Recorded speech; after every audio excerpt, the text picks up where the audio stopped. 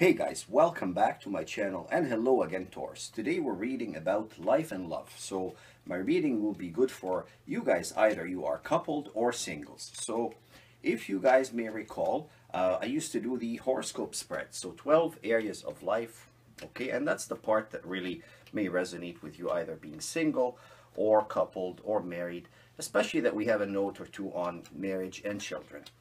So 12 areas of life. First house represents your persona, your personality, how you present, and the way that others perceive you. Second house is your money, your resources. Third house is your thinking, mindset. Fourth house is home and family life. Number 5 is about pleasures of life, romance, and your own children, your own offspring. Sixth house is about work. And then number 7 is about marriages and partnerships. Number 8 is about shared resources. Number 9 is your philosophy, faith, and so on. Number 10 is your status, your achievement. Number 11 is friendships. Number 12 is, call it karma or call it your unconscious mind, the part that only you can access and only in also special settings, such as in dreams. Alrighty guys, so without further ado, let me turn and let's read, and I'm going to try and do this in the most fluent of way. Let's see if we can read them on one turn. First house, we are looking at the devil, as if to say to you, Taurus, false fears at times may hold you back from a more Taurinian presentation, okay? Second house, we're looking at the Queen of Pentacles. Oh, I like that. That's your resources. You seem to have those amazing skills of analyzing and making money. Okay, how else do I grow my resources? Third house here, we have the Six of Swords. I like that a lot too. So this is a house of thinking, mindset, and potentially ideas for learning. The Six of Swords, well, we're in the logic element. We're talking about perseverance. Perseverance over what? It's thoughts. So this thinking house here talks to that presentation with the devil, where we may have some, holdbacks. Maybe we think we are not 100% with that area of presentation, but really it's false. Okay, fourth house, we have the Page of Cups. Page of Cups in an area to do with home and family life. Okay, so potentially a new idea for the house, for family life, maybe a new location you're moving to, maybe some new renovation, okay, around the household itself, but something new pops up in the area of home and family life, the household itself, and it could be about even the property itself, and it's something that makes you happy. Okay, a page is a happy concept of a new beginning. To house number 5, where we have the joys and pleasures of life, and we have also areas on our children, and we have the Lover. Thank you, Tarot of Marseille. So this is now a person choosing between prospects. Okay, I don't want to say no more on the romance note. That's good enough for me. Okay, you're going to have choice. But when it comes to your own children, let's look at the other area of life too, that part of it too. Have more true choices for your children as we are experiencing and going through lockdowns and quarantines and all that good stuff, because life has become very, very different and at times difficult for kids, guys. Now to house number 6, where we are dealing with your work, day-to-day services, we have the Five of Pentacles. So a 5 of money changing situation, alrighty, material changes in the area of work, of course, not just with COVID, but the market itself responds so to political changes and all of that good stuff. I like the fact that you are dealing with an earthy element here. The analysis, I can't overemphasize the beauty of this Queen of Pentacles. Not just in the card, the energy of the Queen of Pentacles. Ability to gain money, work with it, manage it, grow it. So I like the fact that you have that energy going for you. You're going to be able to manage that change at work, even if it has some financial implications. And hopefully those are going to be amazing implications. Now, in the area of marriages and partnerships, you're overcoming some past obstacles. So that's a 6 of Wands. Alrighty, those wands, guys, fired up. In other decks, you can see that that comes after a little bit of being distracted. Okay, so distraction sometimes can also come from the work situation if there are material changes for you at work. But overall, perseverance. Overall, if this is about a partnership, moving ahead in a way. To house number 8, where we talk about gaining from other people's resources, shared resources. And we have the Judgment card. So here's the note for you.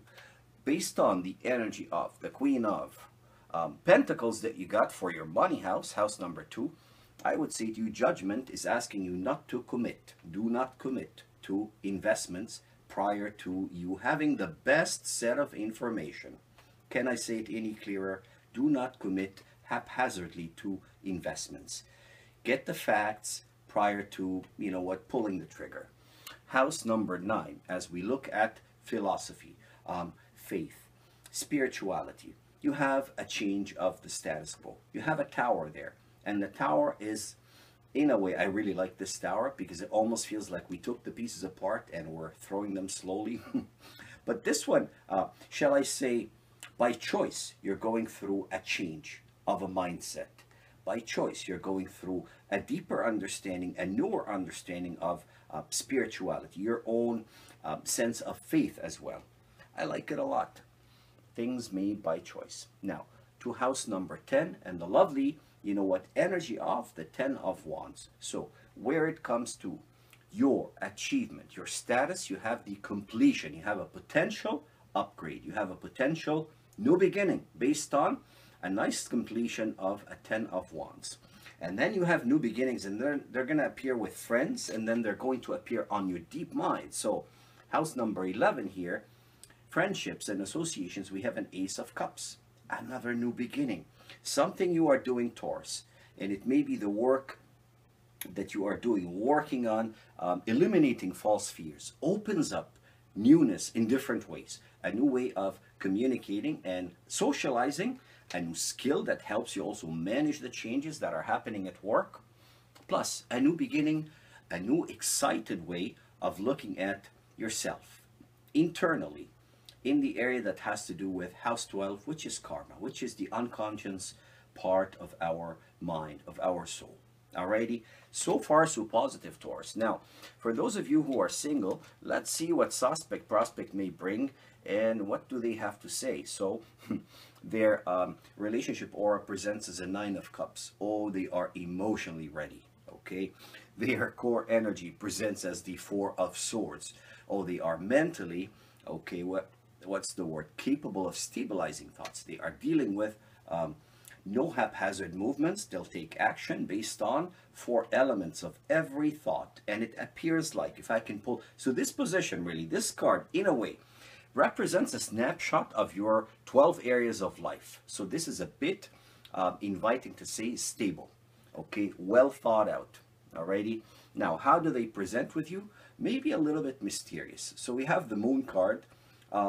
They want to do things, but their ways of doing things, the path they take is a little bit mysterious. What does that mean? Taurus, you're going to study them further. Your energy with them shows as the King of Wands, meaning, yes, you have the energy to accumulate all possible knowledge about them in different ways. Their energy with you shows up as the Justice card. They appear to want to listen. So that's a good sign. Being a little bit mysterious when we communicate and we listen to each other. Maybe we will open up more. Maybe we'll trust more. And we will understand the Taurus viewpoint. I like that a lot. Now, possibilities, and you have the advancement here. You have an 8 of Wands. Inspiring, guys. So, Wands have popped up different times, and that's a really, really nice energy, if you will. 8s are about advancement. 8s are about advancement after what? After we've let go of the doubt, after we've answered the questions, after we have come together, understanding the road forward in a balanced way. And this was the note on that Justice card, their energy with you. Stable. Remember I said they appear to have this emotional and mental stability. By the way, when I say mental stability, take that with a grain of salt. I really mean that in the appropriate term of putting thoughts together without a rush. That's what I mean. Okay, 2 guiding notes, and we have a 5 of Cups, and then we have Le Monde, the world. Alrighty, 5 of Cups. All right, management of change. Put your heart into it, but not too much. You're managing some change here at work with a 5 of Pentacles mentality. Be prepared for some emotional changes, some things that may happen around this connection. But overall, staying grounded, connected to four corners. Here's the thought of four elements as well. You appear to have the potential, okay, to reach this perfection with this connection there. So I see perfect harmony in the energies. I see being balanced. I see accumulation of knowledge, acting with a, you know what, a fair approach, and I like it. And with that being said, Taurus, I hope you guys like this reading. Would love it if you would comment and subscribe. Taurus, you are so amazing, and I want you to know we do love you madly. Bye for now, guys.